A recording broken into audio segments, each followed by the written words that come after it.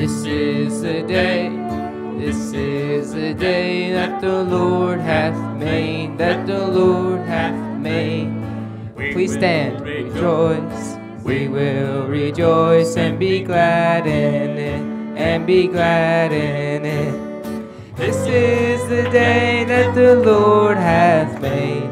We will rejoice and be glad in it. This is the day that the Lord hath made.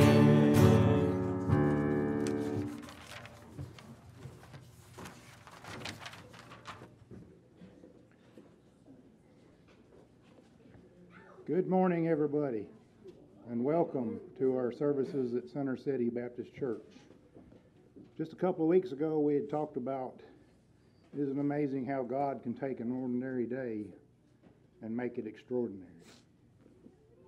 He's done it again today. We have Brother Dallas here with us this morning. If y'all haven't had a chance to visit with him, he's back, Linda's back, Rita's back. Just so much going on in our little church this year, and sitting here thinking about that and all that has happened and all that we've come through, if y'all would indulge me, I would like for you to join me in prayer as we give thanks to God for His oversight, for His leadership, and for everything He's brought us through. So if you would, join me in prayer. Heavenly Father, we are so humbled as a church to come before you this morning to thank you for your loving care, for your watchfulness, for your hedge of protection around Center City. Lord, we've had a lot of people face adversity this year with their physical health and family problems and so much going on, Lord, and you've been with us every step of the way. You've brought our pastor back with us today, Lord. You brought him through healing and recovery and allowed him to be back with us today after many long weeks of physical therapy, and he's here today, Lord, and we're so thankful that he's back with us. And I think also of others, Lord, who you've brought through periods of sickness and healing. I think of our brother Larry Pafford. I think of Derwayne Head and the healing and the recovery you've brought to their lives. I think of Rita Pafford and the healing you're bringing to her. Our own little Elizabeth, Lord, what you've done in her life. And Mac and Cheryl McKelvey, Diane Phillips, and the list just goes on. And yet, you have been faithful to put your hand upon each and every member of our church, Lord, to heal them and bring them back to us. There are no words to express our gratitude, how humbled we are, Lord, that you care for us and love us that much, and that you've held us together through these times of trial and tribulation. Be with us through this service today, Lord. Open our hearts and minds to you and let us worship you fully in spirit and truth. We thank you again for all that you do. In Jesus' name, amen. We have been through a lot as a church, and Brother Dallas will be back up here next week, so as my last opportunity, I just wanted to say thank you, and also to commend you as a church for your faithfulness, for your prayers, for your love, for your support. It doesn't matter who's in the pulpit. We've had Dallas, we've had me, we had Butch, we had Brother Zach, we've had people here, but it's your heart for God that brings you back. It's your faithfulness to Him and to worship that brings you back. It's not the people that stand up here. We kind of work for you. We kind of work for God. We're here to assist you and to help you along the way. So it really doesn't matter who's up here. It matters for y'all, because if y'all are not here, there is no church. But your heart for God has really shown in these last few weeks, with the pastor being out, and yet you were still faithful to come. So it wasn't me y'all were coming to see. It was your faithfulness and your heart for God that brought you back week after week, and will continue to bring you back in the future. So we look forward to things getting back to normal. I'm not going to say new normal because I don't like that word. It's been different. It's been times of adversity, but I think we've persevered as a church.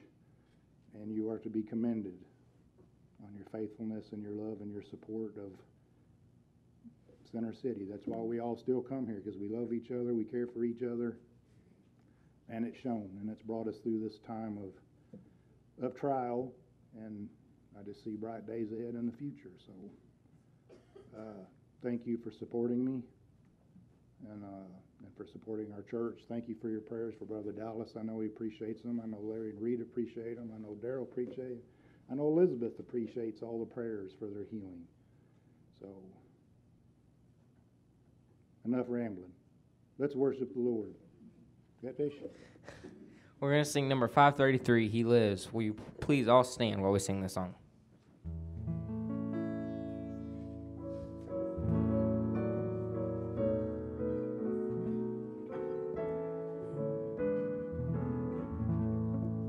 I serve a risen Savior, He's in the world today.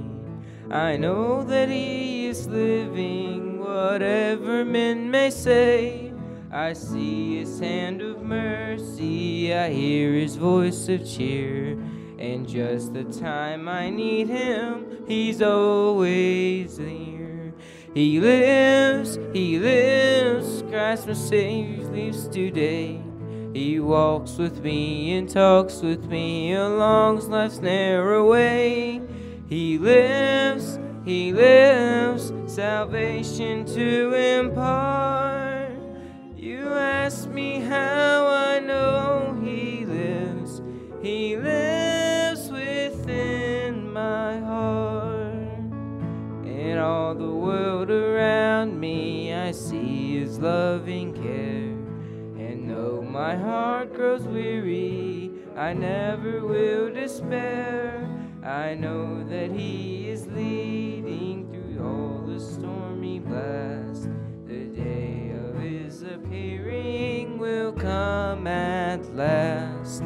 He lives, Christ my Savior lives today. He walks with me and talks with me along life's narrow way. He lives, Christ Savior to impart. You ask me how I know He lives within my heart. Rejoice, rejoice, O Christian, live up to your voice and sing eternal hallelujahs to Jesus Christ the King, the hope of all who seek Him, the help of all who find none other than so loving, so good and kind. He lives, Christ Jesus lives today. He walks with me and talks with me along life's narrow way. He lives, salvation to impart. You ask me how I know He lives within my heart. Our next number 533. The next song is number 485. 485.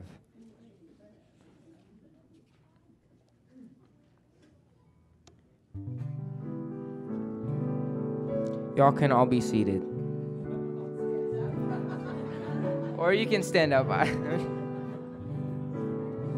Stand up for Jesus, ye soldiers of the cross. Lift high, soil banner, it must not suffer loss. From victory unto victory, His army he'll lead, till every foe is vanquished, and Christ is Lord indeed.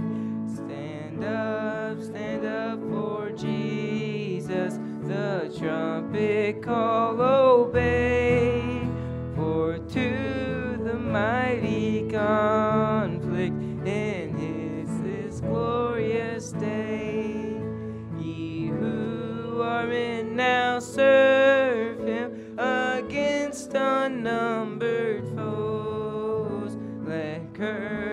which rise with danger, and strength to strength oppose. Stand up for Jesus. Stand is his strength alone. The arm of flesh will fail you. Ye dare not trust your own. Put on the gospel armor, each piece put on with prayer. To clear the cause or danger, be never wanting there. Stand up for Jesus. The strife will not be long. This day of noise of battle, the next the victor's song. To him who overcometh, a crown of life shall be. He with the King of glory shall reign eternally. Okay, now you may be seated.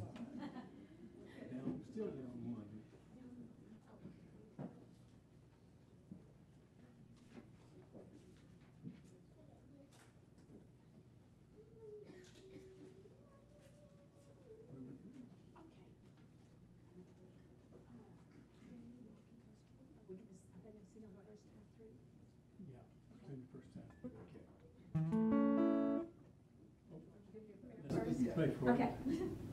Heavenly Father, we thank you for this day. We thank you for all the people that are here today, Lord. Especially thank you that our pastor is life are back.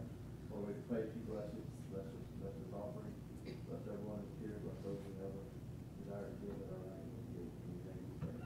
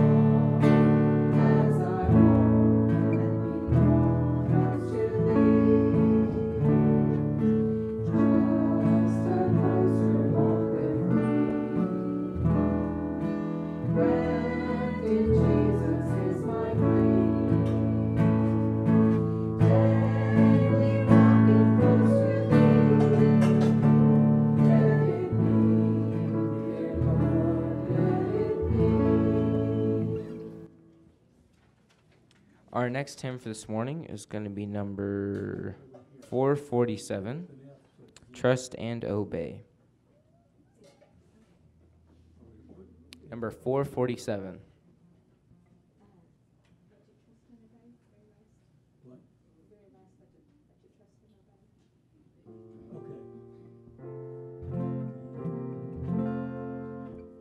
When we walk with the Lord in the light of his word, what a glory he sheds on our way. Let us do his good will, he abides with us still, and with who we trust and obey. Trust and obey, for there's no other way to be happy in Jesus but to trust and obey. Not a burden we bear, not a sorrow we share, but our toil he doth richly repay. Not a grief or a loss, not a frown or a cross, but is blessed if we trust and obey. Trust and obey, for there's no other way to be happy in Jesus but to trust and obey. But we never can prove the delights of his love, until all of the altar we lay. For the favor he shows and the joy he bestows are for them who will trust and obey. Trust and obey, for there's no other way to be happy in Jesus but to trust and obey.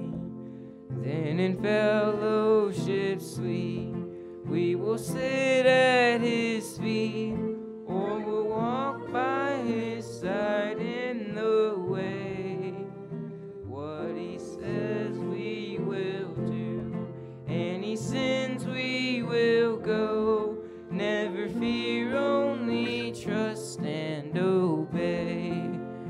Trust and obey, for there's no other way to be happy in Jesus but to trust and obey.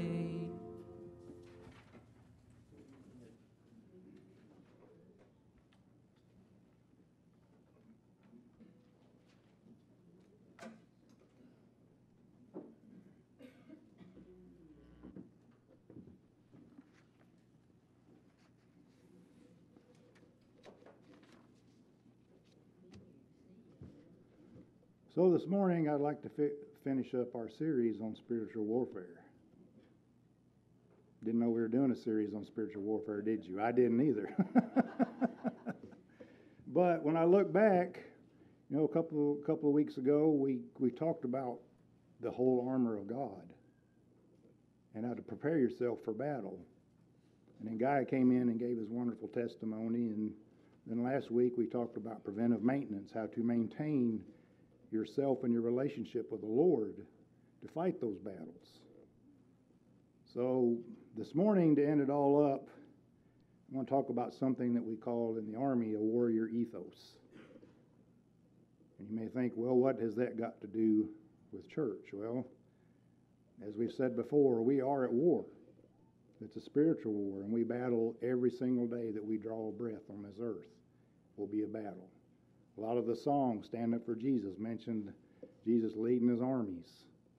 We are in the army of the Lord. So why not have a warrior ethos, a code that belongs to us as Christians? The Army has one, and it's rooted in the Army values, which, uncoincidentally, are not much different than our Christian values. The Army has 7 values. It's the acronym leadership, loyalty, duty, respect, selfless service, honor, integrity, and personal courage. You need all those to be a Christian, don't you? You definitely need personal courage in today's troubled world. You need to have integrity if you want to reach others for Christ. So the ethos is founded on the premise for the Army that service to our country is an honor and a duty as a citizen. It also could be said the same for being a Christian. Service to our God and King and to his church. But such service calls for self-sacrifice.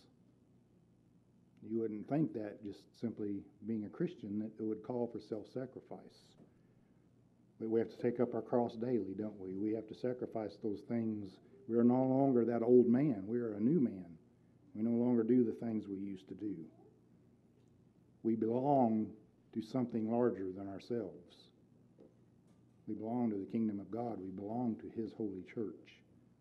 And we all have a part to play in that.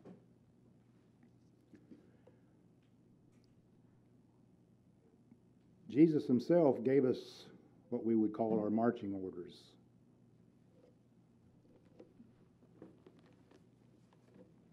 In Matthew 28th chapter, verse 19, I know it's familiar to a lot of y'all, but this is from the mouth of Jesus himself. Go therefore and make disciples of all nations, baptizing them in the name of the Father and of the Son and of the Holy Spirit, teaching them to observe everything I have commanded you. And I am with you always to the end of the age. Simple orders, but every soldier gets, that we must carry out as Christians. Go out into all the world, all nations, not just Mills County, not just Texas, not just the United States, but all nations. And the good thing is, with this Commander-in-Chief, I am with you always, even to the end of the age. So no matter what we face, Jesus himself is with us. So the first part of the warrior ethos is, I will always place the mission first. There's your mission.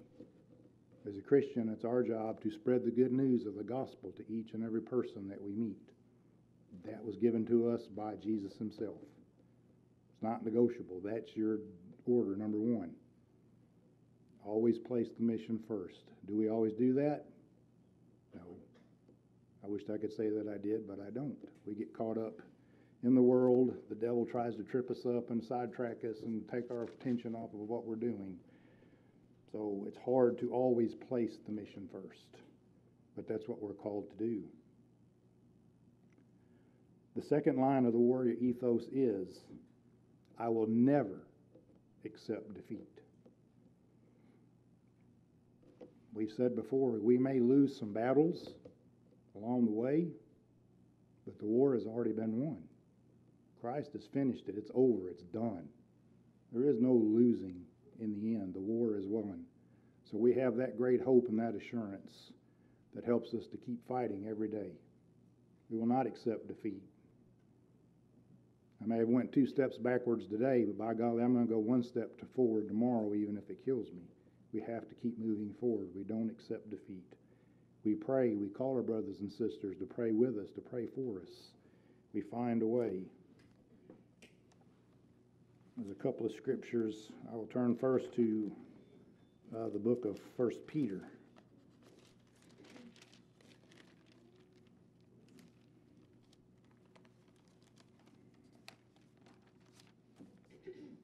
Chapter 3 and verse 13.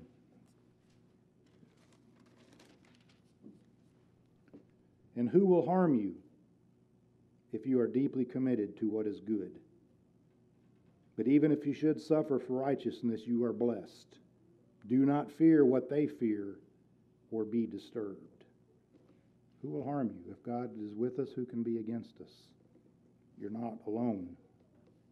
So don't feel like you're ever defeated. Who will harm you if you're deeply committed to what is good? But even if you should suffer for righteousness, you are blessed. A lot of times when we suffer, it don't feel much like a blessing, does it? But God has a way of using things to make things better. Also, in the book of Timothy, 1 Timothy chapter 6.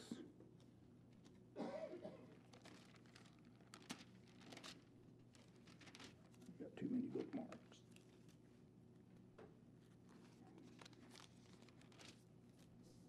In verse 12. Fight the good fight for the faith.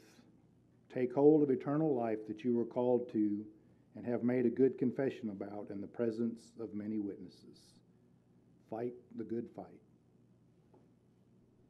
for the faith. Don't grow weary. Don't accept defeat. You are not defeated. Christ is our Lord and our commander. You can never be completely defeated. So fight the good fight. The third line in the warrior ethos is, I will never quit. Similar to accept defeat, but a little different. But I will never quit. So let's look at Galatians, the 6th chapter, verse 9. So we must not get tired of doing good, for we will reap at the proper time if we don't give up. Therefore, as we have opportunity, we must work for the good of all, especially for those who belong to the household of the faith. We must not get tired of doing good. It can be easy to feel defeated. It can be easy to just want to throw up your hands and quit, especially in the shape that the world is today. We get tired, we get beat up, we get run down. But don't grow weary. Don't grow tired. We will reap at the proper time if we don't give up. Never quit. And then again in 2 Timothy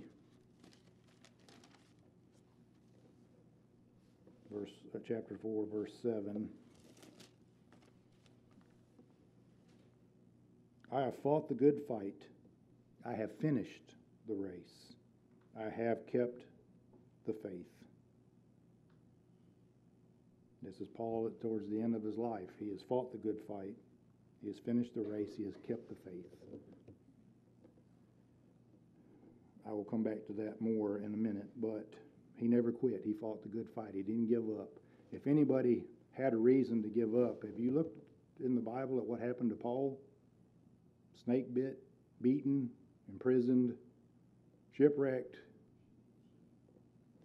all the things that happened to him, but yet he never accepted defeat. He never quit. He always moved forward.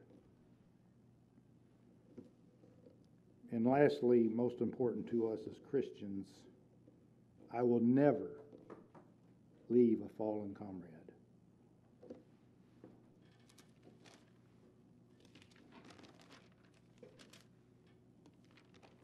When people fall in battle in their Christian life, it's not necessarily in death like in the military, but it's no less tragic when a brother falls or moves away to the wayside. But Jesus himself tells us in Luke 15, chapter 4, and you all have heard this before, or actually we'll start in verse 3. So he told them this parable.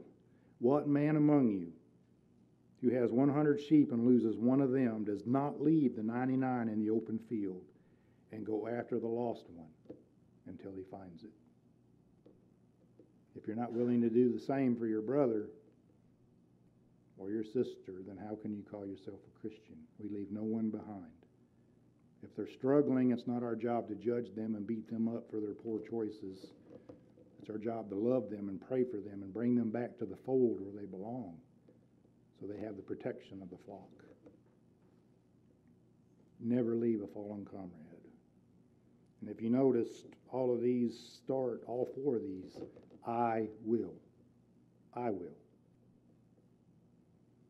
Nobody's going to do it for you. It's your walk. It's your battle. You have to make the choice to never quit, to place the mission first, to never accept defeat, and to never leave a fallen comrade. Me, starts right here.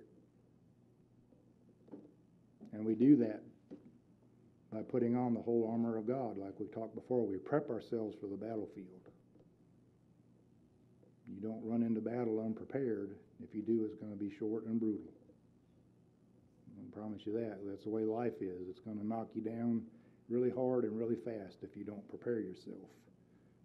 And then if you don't do the preventive maintenance, if you don't work on yourself, if you don't study God's Word, if you don't spend time in prayer, if you don't maintain yourself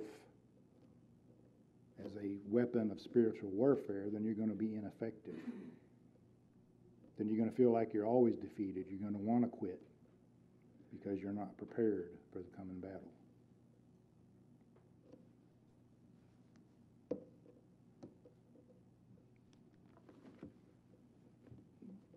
Most battles in spiritual warfare are like physical battles of the army.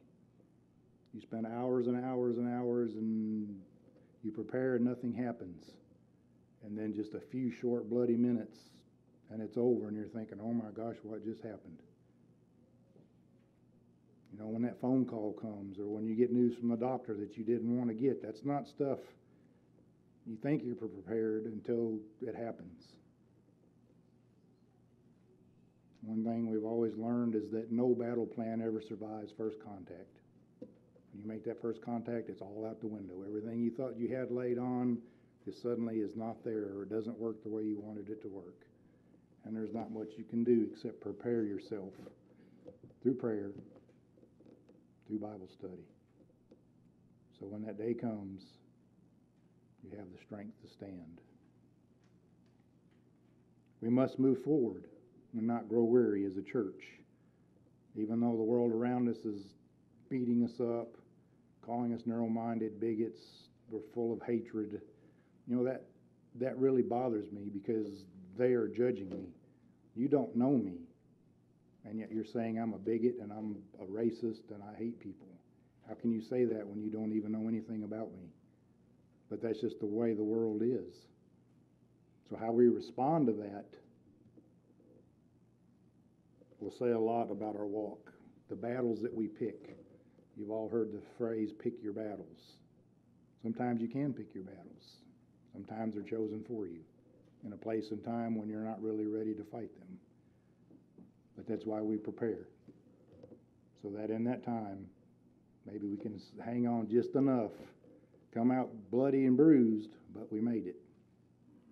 So we must move forward and not grow weary. We must fight the good fight, like Paul says. We must finish the race. And as he says at the end, and receive the crown that was prepared for me. A lot of times on deployments, there's what they call the end of tour or end of mission rewards or awards. For all Christians, we'll have one too. Be given a crown of life. Nobody can ever take it away from you. Wouldn't it be good in that final day that if you've prepped yourself, you've maintained yourself, and you've lived by the good book, to hear Jesus say, "Well done, my good and faithful servant." Let us pray. Heavenly Father, we thank you so much for the strength you give us each and every day. Lord, we know it is a battle here, a battle against the flesh and the spirit. And Paul says that we do the things we don't want to do, and we don't do the things that we want to do, and that's just the nature of our fallen world. We need you each and every day, Lord, and we need your strength to get us through these battles. You are a commander-in-chief that loves us all, Lord, that cares for each and every single person in his army. Give us the strength, Lord, to be the salt and light we need, to move your army forward, to stand up in the face of adversity, to persevere when the going gets tough. Thank you again for blessing our little church, Lord. I pray your hand upon each and every member, those that are here and those that are watching and listening. May you touch their lives, may you strengthen their hearts, and may your peace that passes all understanding fill them up, Lord, each and every day. Let them not grow faint, let them not grow weary. Let defeat not touch their hearts. Let them move forward in faith and hope, and look forward to the promise that you have given to us of eternal life. We humbly ask and pray these things in Jesus' name. Amen.